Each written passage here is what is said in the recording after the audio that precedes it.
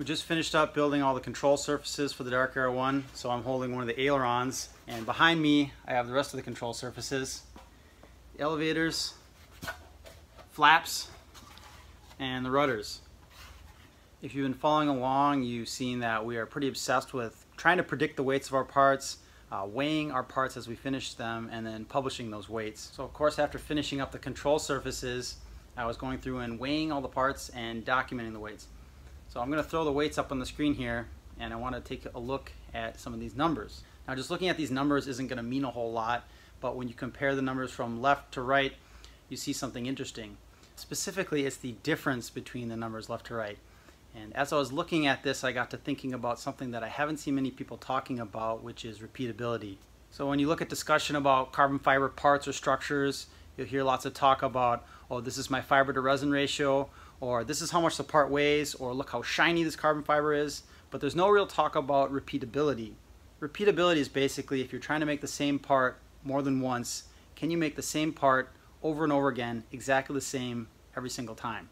I won't get into all the reasons as to why repeatability is important, but the two biggest reasons for us that are important is, one, if you can make the same part exactly the same every single time, it means you're going to scrap less parts. And also, it's going to mean that the parts that you do make are going to perform as intended. Okay, so back to my control surfaces. Because they're mirror images of each other, they should be the same weight. So technically, maybe this isn't true repeatability because they're not the same exact part, but because they're a mirror image, the principle still kind of applies.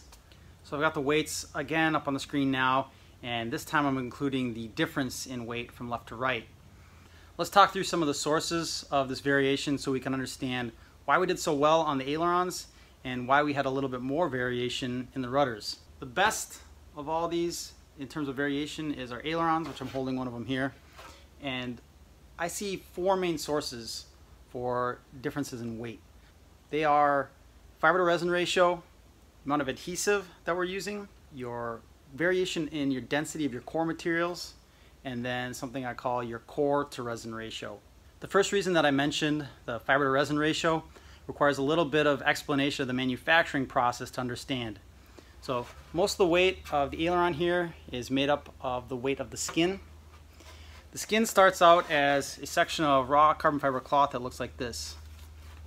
So the cloth is all floppy like this initially. We place this into a mold and then saturate it with an epoxy resin, which then cures and becomes hard, which results in the end skin structure like you see here. The amount of epoxy resin that this dry carbon fiber cloth soaks up has a big impact on the final weight of the part. So if you have variation in your resin content in the cloth, it's going to give you variation in the weight of your final part. Luckily, the process that we use, called infusion, has very good repeatability in terms of the amount of resin it soaks up. So that's not a huge impact on the total weight variation. Since most of the aileron is made up of infusion manufactured carbon fiber, we get a very repeatable weight. The main source for variation in weight between the left and the right ailerons probably comes from the adhesive that we use to bond the ailerons together. So the aileron is built up from multiple smaller pieces that join together to form this assembly. So there's a top and a bottom skin, and then there's a bunch of ribs internally, and they're all bonded together with adhesive. That adhesive is applied by hand. Just the human error of applying the adhesive and then bonding it together introduces error or variation between the left and the right side. The flaps and the rudders don't have quite as good of weight repeatability as the ailerons and elevators, and that's because their construction is a little bit different. The rudders and flaps are molded in one section with a piece of foam core inside them. This is one of the rudders, and you can see it has a little bit of thickness to it.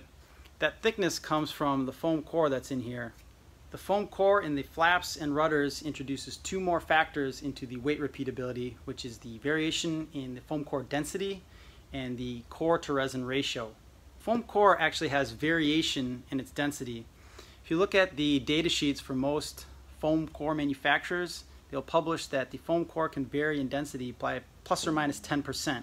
So this can add up to a couple grams on the foam core for something like the rudder.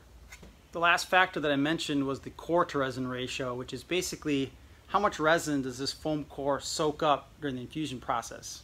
So there's a little bit of resin required to wet the foam core and adhere it to the carbon fiber skin. That can vary from part to part, which introduces variation in your final part weight. So those are the 4 biggest factors that I see affecting the weight variation on our parts. Now that we've talked through all this, what does it mean?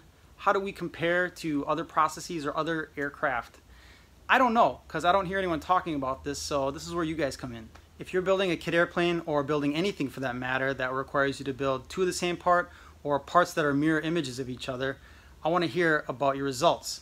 I'm really curious to hear from all sorts of different construction types. Hopefully we can get some numbers from riveted aluminum planes, steel tube and fabric aircraft, other composite aircraft. So to get started, I went and weighed the final rudders, elevators, and ailerons on my Cozy.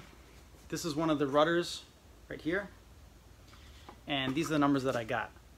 The thing to notice is there's a little bit more variation in these numbers versus the weights on the DarkAero.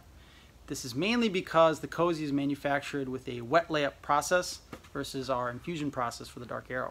The other source of variation on my Cozy is that all the geometry of these parts is either made by hand or with templates, whereas all the geometry on the DarkAero is determined by CNC machine. That's my discussion on repeatability. I hope you enjoyed. Hope you learned something. If you have any questions or comments, leave them in the comment section below. Thanks for watching.